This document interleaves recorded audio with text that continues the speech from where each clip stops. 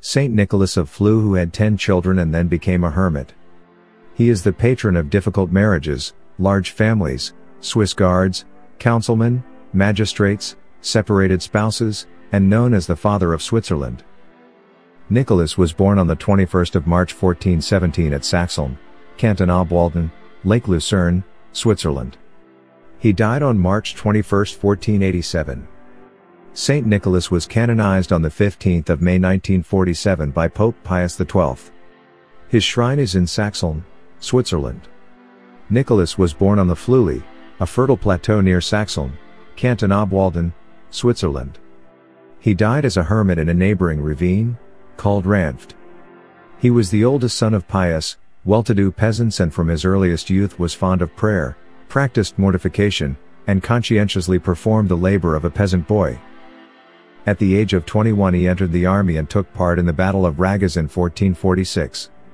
Heeding the advice of his parents, he married, about the age of 25, a pious girl from Saxeln, named Dorothy Whistling, who bore him 5 sons and 5 daughters.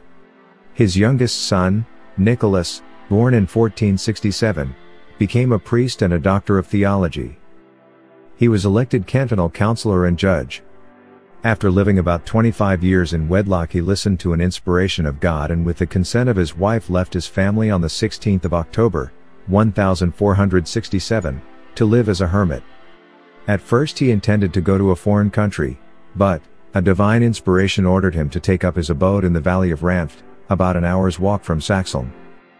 Here, known as Brother Klaus, he lived over 20 years, without taking any bodily food or drink, as was established through a careful investigation, made by the civil as well as the ecclesiastical authorities of his times. He wore neither shoes nor cap, and even in winter was clad merely in a hermit's gown. In 1468 he saved the town of Sarnen from a conflagration by his prayers and the sign of the cross.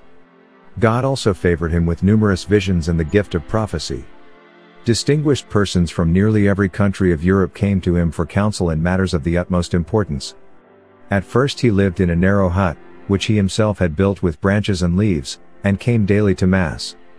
Early in 1469 the civil authorities built a cell and a chapel for him, and later the same year the chapel was dedicated by the Vicar General of Constance, Thomas, Bishop of Ascalon.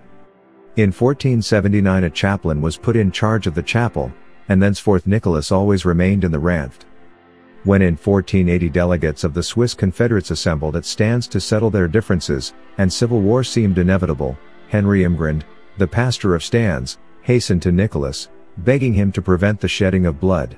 The priest returned to the delegates with the hermit's counsels and propositions, and civil war was averted. Numerous pilgrims visit the chapel near the church of Saxeln, where his relics are preserved. St. Nicholas Feast is celebrated on the 21st of March. Please subscribe to Catholic News World's YouTube channel. Thanks and God bless.